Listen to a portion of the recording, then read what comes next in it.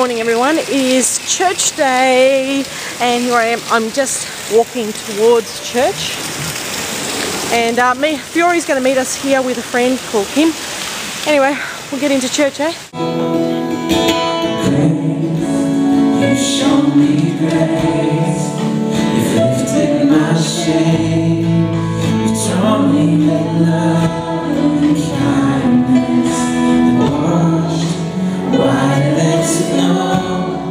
You have redeemed and made me whole.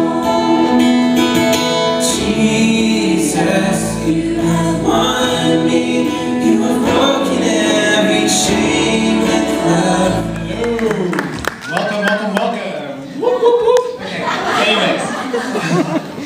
Okay, cool. So, for me, NTMI was amazing.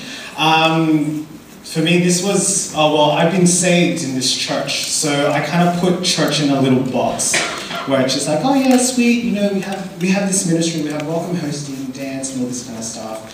And I kind of limited myself when it came to church. So when I came here, to South Africa, it just blew my mind because it just showed so many passionate people for Christ, and everybody just loved one another.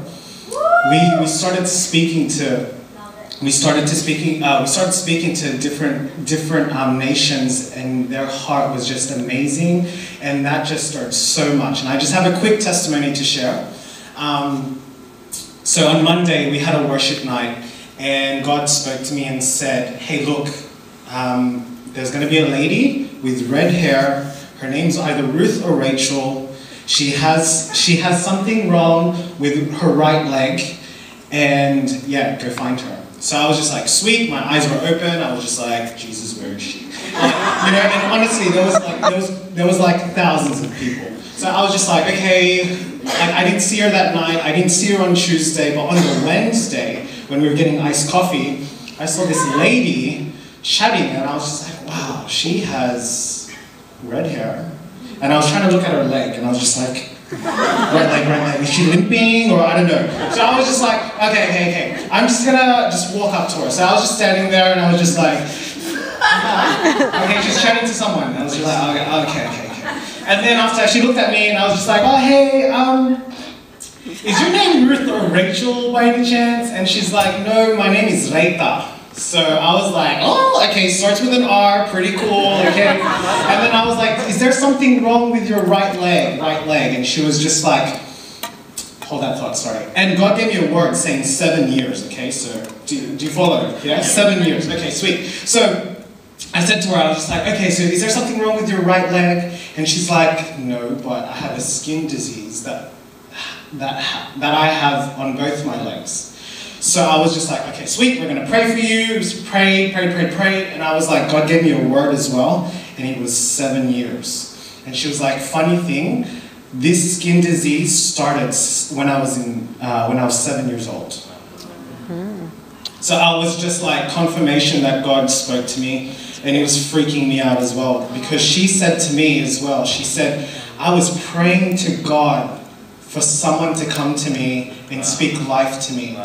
So it is so important to hear from God. And what I got from this place was the value of relationship.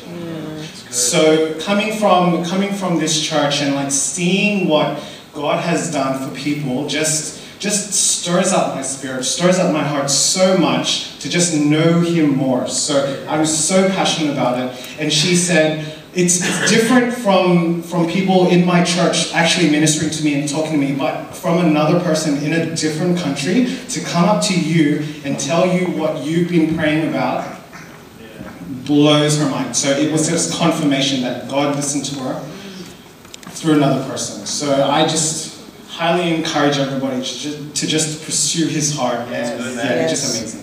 Good. Tim. Oh, come on. Hey guys, firstly the clip was amazing, and if you haven't registered for Melbourne, it's the 16th to the 19th of February. Yeah. Because it will change your life. This was the first equip I'd been to, and it's just incredible. The words that we heard were absolutely amazing. You can download all the sermons, by the way. They're all online for free. So jump online, get them all. There's also some great music there. Side note. Yeah, Equip was incredible. We had some amazing words from so many different people, but I just want to leave you guys with this. Leo spoke on the Tuesday morning. His message was on contending for our cities. So I just want to challenge you guys, what are you doing outside of Sunday individually to be reaching Sydney? It's awesome to be here on a Sunday collectively being equipped, but this isn't where we reach people. People shouldn't need to come to us to find Jesus. We should be going to them. We should be taking the word out to them so that they can meet Jesus. And I really just want to leave you with this word from Revelation, because this is what we're working towards.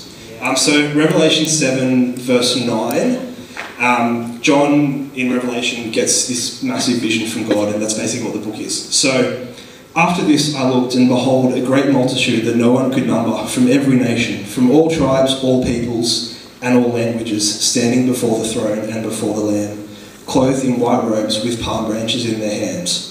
And crying out with a loud voice, they said, "Salvation belongs to our God who sits on the throne and to the Lamb." We're going to be in heaven worshipping Jesus. How many people are you bringing with you? So what I've done, I said to Leo that he misses you guys so much. So he wants a photo. So I told him I'll take a photo of all of us. Is that cool? Yeah. Yeah, cool. But you can't sit down when you take this photo. You're going to have to stand up and do something crazy. Ready? Come on. I've still got half an hour to preach, so we're good. Alright, are you ready? That means if you need to get into the camera, you might have to move out of your seats into aisles or something, okay? I'm going to have to do this. Nathan's looking at me going, "What are you doing?" Smile, it's okay. I've been up since 3 a.m. So Alright, if you're not in the photo, get in there quick. Come on, just move out of your seats, Guys, you need to move out of your seats. The guys on the right and left, quick. You got 3 seconds. 1, 2,